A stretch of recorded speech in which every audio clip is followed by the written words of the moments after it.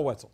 Yeah, good idea to have coats handy tomorrow morning. Temperatures dropping into the low 30s, and I'm looking for a dry start to get your morning going. But as we go through the day, I've cranked up Trouble Tracker a little bit in the rain department because by tomorrow afternoon, a small chance, but a much bigger chance into tomorrow night. Frost, definitely a possibility in many spots overnight as those temperatures cool on down. And as we take a look at what it's like in your backyard here across eastern Ohio and western Pennsylvania, you'll notice a lot of spots already dipping on into the 30s tonight. A few mid-30s starting to show up. Newcastle 36, 35 down at the bottom of the hill there at Elwood City, 37 in Austintown, and 40 up in Sandy Lake. So a cool evening setting up. Temperatures are slowly sliding, but going to get near or below freezing in many spots by morning. The clouds are clear. Not a whole lot of clouds out there. Of course, earlier today we had those lake effect showers. Those are long gone. Now I've turned my attention to the storm system out west.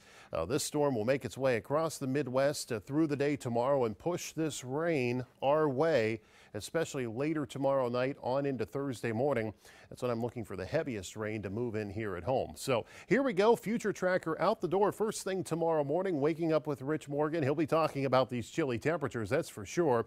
He'll also be pointing out the fact as we go through the day, the clouds will thicken up for us. Here's a look at noon. Temperatures in the mid 40s. So we'll get out of those really cool readings by midday. Afternoon climbing to around 50 degrees.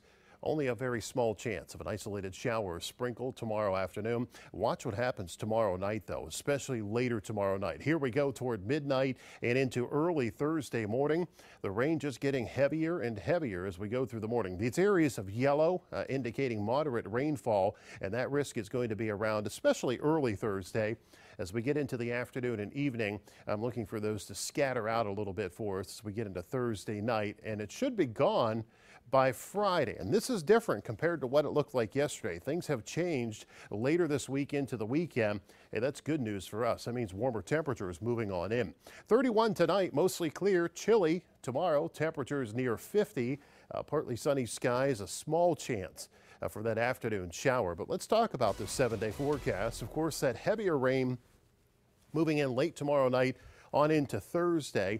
Temperatures in the mid 50s. By Friday, the rain should be gone. 53 your high temperature. Here's the change for the weekend. Back to the warmer pattern. 66 on Saturday. A small risk of an isolated shower. A little better chance into Sunday, but temperatures staying warm. 60 degrees. And how about Halloween? Looking good.